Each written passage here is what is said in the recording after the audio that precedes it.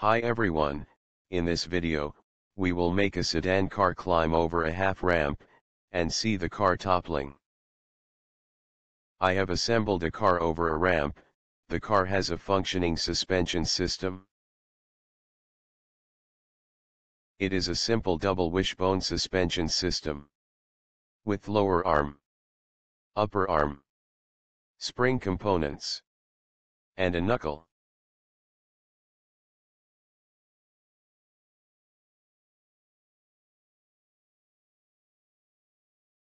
Go to the SolidWORKS add-in, and enable SolidWORKS Motion add-in.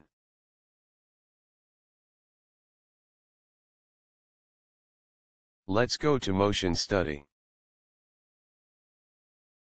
We have a motion analysis option, since we have enabled Motion add-in. I have already built this motion study.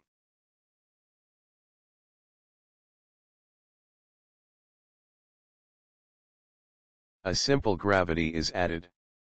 Then solid body contact between car, wheels, and track. I have added linear springs.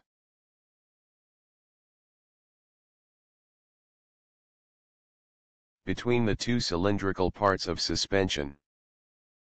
4 linear spring have been created for 4-wheel assemblies.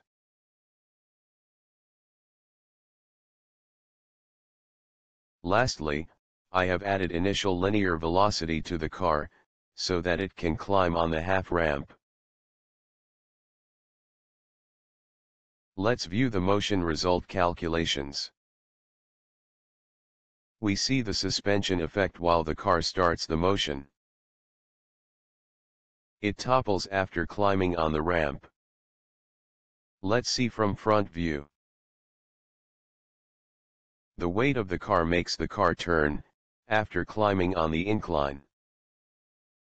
The side view.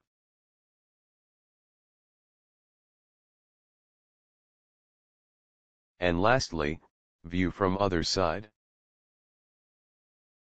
Subscribe to the channel. And stay tuned for upcoming fun videos. Thank you.